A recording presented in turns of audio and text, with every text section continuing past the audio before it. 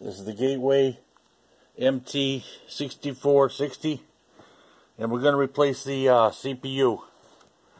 I got a new CPU off a slow boat from China. Okay, first thing we're going to take out is the battery. You want to push this tab outwards. Here's the main primary battery.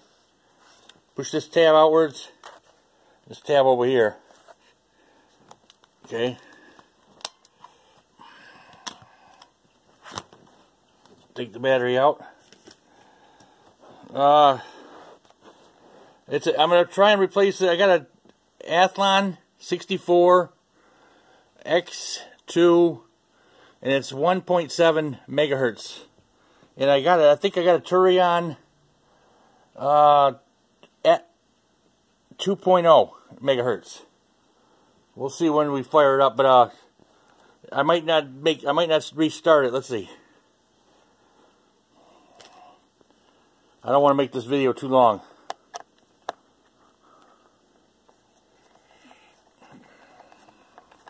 Got 6 screws here, I think. They stay in when you loosen them up. This main part here in the middle, this is where your CPU is, right underneath here.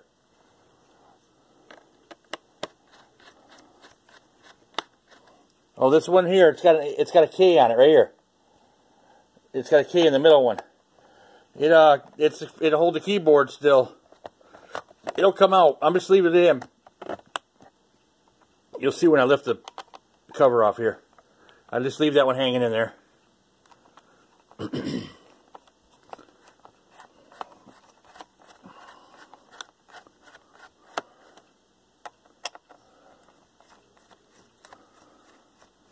And you're supposed to upgrade your BIOS when you usually when you change the CPU, otherwise it won't read the correct speed.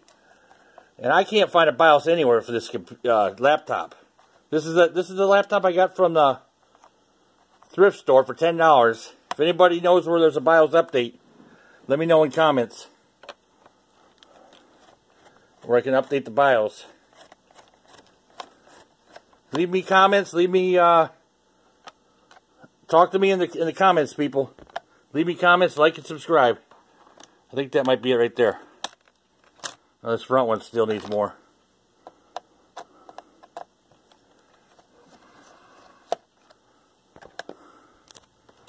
Okay, just finesse it off slow. Okay, if you see the screw hanging down there in the middle there, that's the one I told you went to the keyboard. I'm just gonna leave that hanging in there. Just set it off to the side. Okay, here's our CPU under here. We got 4 screws. Here's the heatsink, and it's all attached to the fan. Okay, so we just got to loosen up 4 screws here in the middle.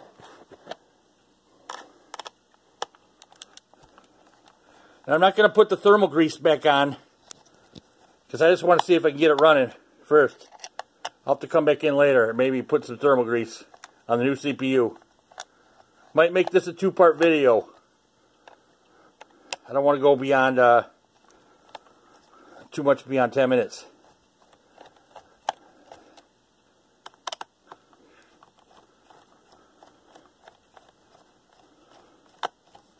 I think that's got it. Okay, there you go. Just go easy here. We're not going to lift it up too far, because right here is where the fan plugs in. And I don't want to unconnect that, because it's hard to reconnect that wire. We got to get this heat sink out from under the plastic here on the edge. So you're gonna lift this side out first. Ease it out.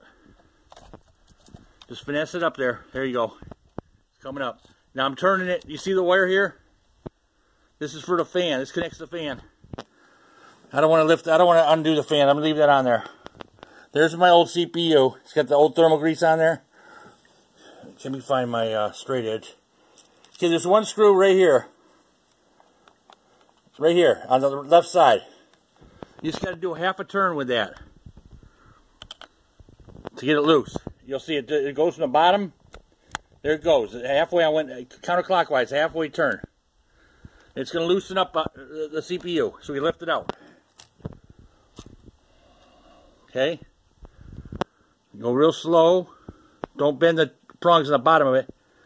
Okay, here's my new CPU. Now you want to orient. Let me put it over here. You want to orient it. See that in the corner here, there's a triangle. Right here. There's a triangle on the CPU. Make sure it's in the right corner on the bottom here. The way we got this thing situated here, with the screw off to the left side. You want to make sure that that triangle's in the right bottom corner.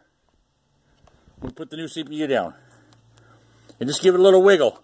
Don't force nothing. It'll drop down in the holes for the prongs on the bottom of the CPU. So here's the old one. You got a bunch of prongs on the bottom. We don't want to bend those. Okay, now I'm just going to tighten it back up. Half a screw, turn clockwise. Make sure you get it all the way tight. There's a little notch here on the bottom of it. You can see that. I don't know if it shows up on camera. It's at 6 o'clock now. That's what you want. See if I get it tight. Make sure that's tight. Okay, here we go. Now we put the heatsink back down. You gotta get the corner over here first, remember? We took that out last.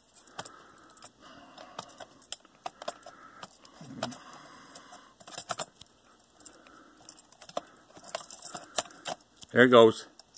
Gonna get it up under here. Okay? Now just tighten down these screws.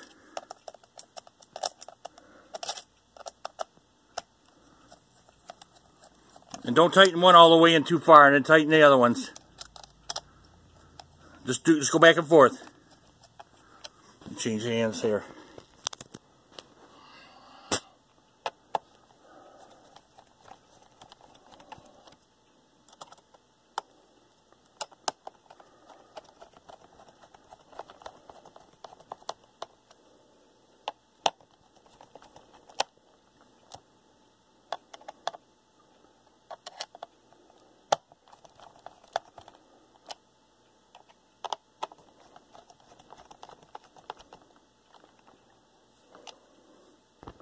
That should be it there.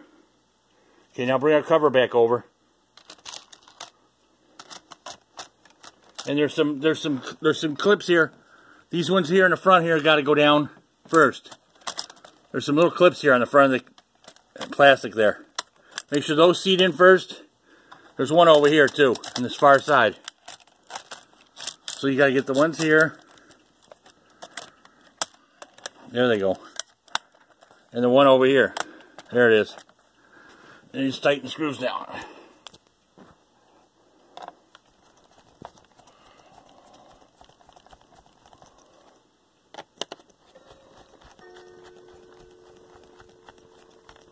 And that one in the middle there, the keyboard screw, remember that one?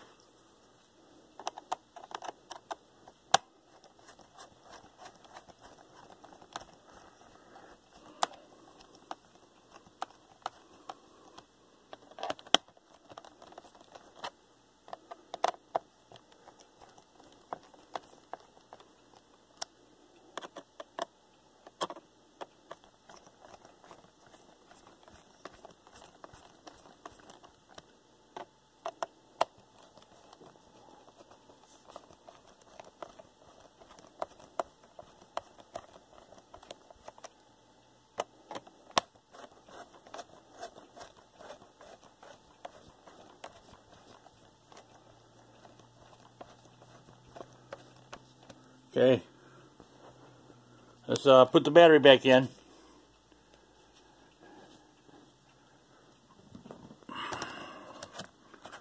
Just line everything up, pop it in. There it goes. Ugh. Well, this one I gotta have this thing plugged in. The battery's bad on this one.